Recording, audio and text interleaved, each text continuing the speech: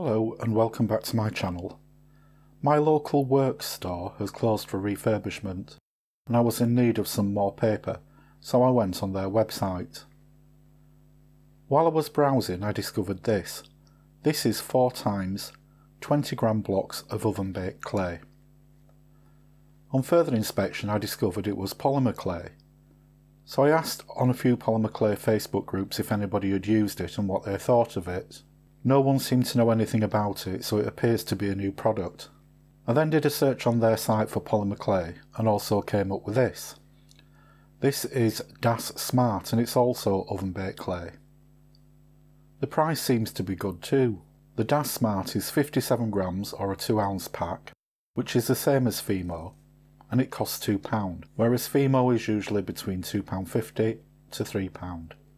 The craft place clay is £2 for 80 grams, which seems very good value. So I placed an order and waited for it to arrive. We'll start with this one. It's branded as the craft place, which is actually the work's own brand. Looking at the back I can see it's made in China for the works. Each pack contains 4 bars of 20 grams of clay in various colours, and I found 6 different packs. This one is white, black with a couple of browns. This one is yellows, orange and another brown. Here we have 4 different shades of green. This one has 2 shades of light blue, a green and a dark blue. This is various pinks and reds. And finally purples. Unlike Fimo, which bakes at 110 degrees C, this bakes at between 120 and 130 degrees for 10 to 15 minutes. I can't seem to find out much about Das Smart clay, apart from it's manufactured in Italy, and it bakes at 130 degrees, and it states it shouldn't be baked for any longer than 30 minutes. So both clays bake at a higher temperature than Fimo. The Das Smart is packaged in 2 1-ounce packs, which are fastened together. I quite like that idea, as it means if you're only using part of it, the other half stays sealed away from dust. I decided just to buy a couple of colours that I was short of. This one is metallic copper, this one is silver, and this one is black. This is opal white. Unfortunately I only received half of the pack. I emailed the works and they replied saying that they couldn't send out another one and that they'd refund my account, which they did straight away, so I'll give them credit there. While I was also on their website, I ordered a set of these colour detailers. These are silicone headed brushes and I like to use particularly the pointed one for blending clay and smoothing out joins. At £3 I thought they were really good value. I have bought some of these on eBay and when they arrived they were absolutely tiny, so I'm glad these are a decent size. Just as a point of interest, the Das Smart packaging indicates that they're tutorials on YouTube, however the only ones I could find were in Italian. Having another search online, I found the Das Smart as little as £1.49, but that didn't include postage, however it would make sense if you wanted to buy quite a lot. So, are these a cost-effective alternative to Fimo? Let's find out. So I'm going to start with the works own brand clay. It comes packaged in a cardboard box, with each block set in a moulded plastic tray and sealed in a plastic bag. It's quite fiddly to get out of the packaging and I had to tear the plastic. It's very soft and sticky. I'm used to Fimo and Fimo's quite hard from the pack and needs a lot of conditioning to get it workable. This is more like putty. You can see how easily it pulls apart. This may be a good alternative to Fimo if you've trouble using your hands due to conditions such as carpal tunnel syndrome, but for me it feels just a little too soft.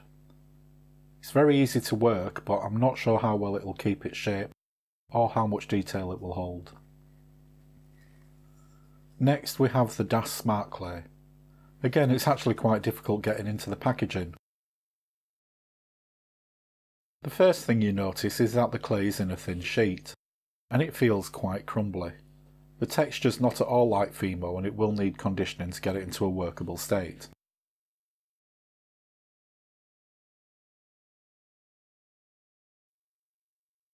It only took a few minutes to condition the Das Smart clay.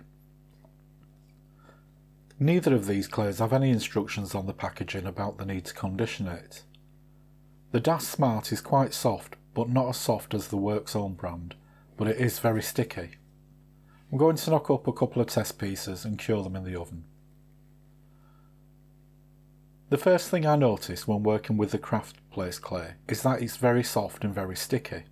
It was actually difficult to sculpt anything with it, as it moves out of shape so easily.